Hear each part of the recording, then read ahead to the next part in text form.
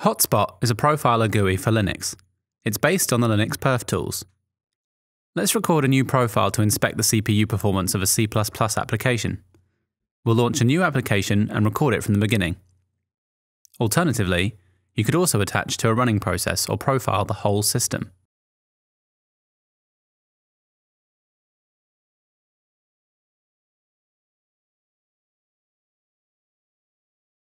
Defaults are usually sufficient, but more advanced settings are available.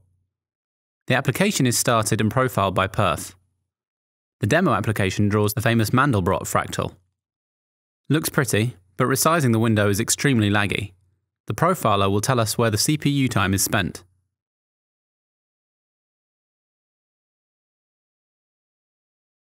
Click the button to view the profiler results. Hotspot allows you to visualize the profiling data in different ways. First, the summary page. We are missing some debug symbols for system libraries, which may lead to confusing results, such as broken backtraces. Here, we can thankfully ignore this. Here's the summary of the profile run: number of processes and threads, number of samples, and total count of CPU cycles. And a list of top hotspots. We already see that some math functions and drawing the Mandelbrot set seem to be the culprit. Finally, at the bottom, you see a summary of the system information where the data was recorded.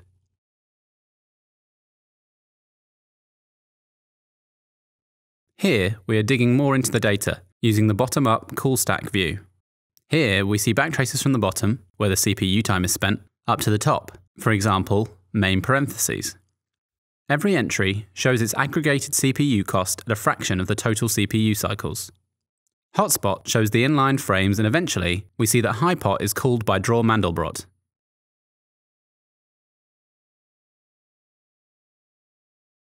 The timeline, at the bottom, can be used to filter the data on top based on CPU core, process thread, and time.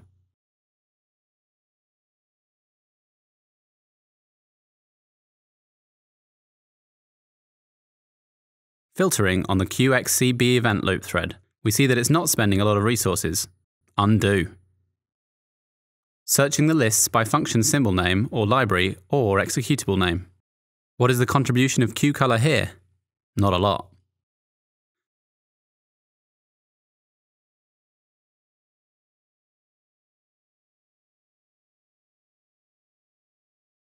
Let's zoom in a bit to visualize how perf actually operates. It's a sampling profiler. At high zoom level, we see when it's taking a sample. Looking at the statistical ensemble, we can then find the big hotspots in your application easily and with low overhead.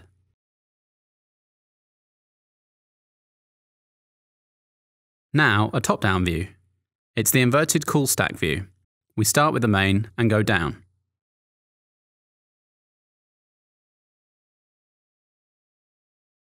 The cool stacks are often very deep, making this representation difficult to navigate.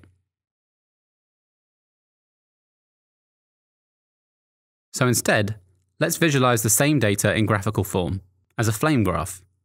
In a flame graph, the cool stack frames are put on top of each other and get a width that resembles the relative cost. The wider something is, the higher the cost is. The flame graph view can be dynamically filtered using the timeline, just like the data tables. When you click on an item in the flame graph, the view zooms in so that you can inspect the child frames. You can go back out to get the full overview again.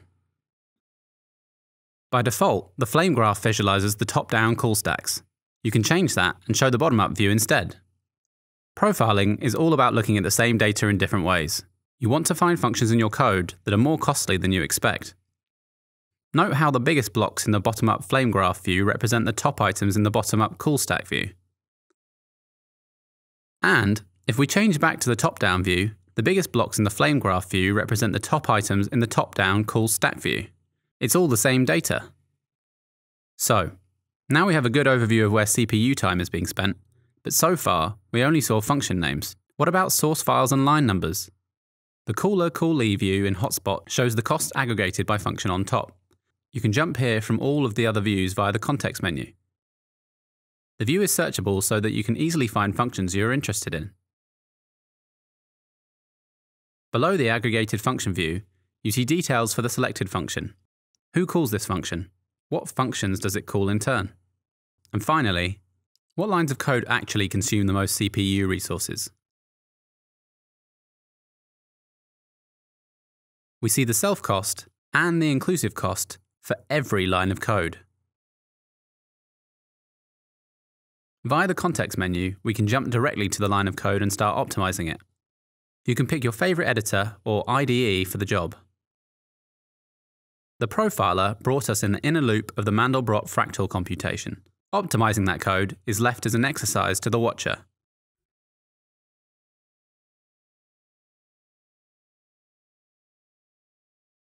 Hotspot was developed by profiling expert Millian Wolf, senior software engineer at KDAB.